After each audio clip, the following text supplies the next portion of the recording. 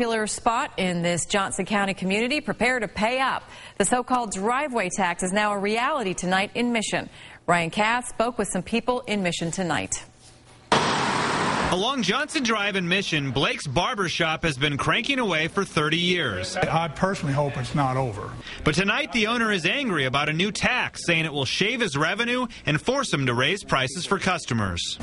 You know, they spent the money they don't have, and now we're going to have to pay for it. Property owners will soon be paying an extra fee to help pay for Mission's crumbling roadways. It's known as a driveway tax and will charge people based on the traffic they generate. City leaders claim the burden on small businesses won't crack their bottom line. I think there's a lot of concern that it was like $3,000 or $4,000, and really for small businesses in Mission, it's not a lot different than what it is for residential property owners. Homeowners will pay $72 per year. Busy drive-thrus like Arby's or McDonald's will rev up an added $12,000 to city coffers. But Target wins the prize for biggest tab, nearly $65,000 for the transportation fee.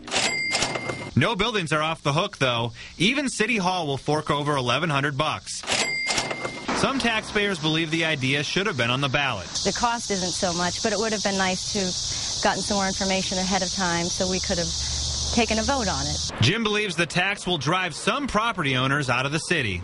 This might be the end of my business after 30 years, and they don't seem to care, so, you know, we'll see what happens. That was Ryan Kath reporting. The fee is expected to raise $1.2 million per year. City leaders say it will help pay for $38 million worth of planned road improvements over the next decade. Those added fees will show up in the December property tax bill.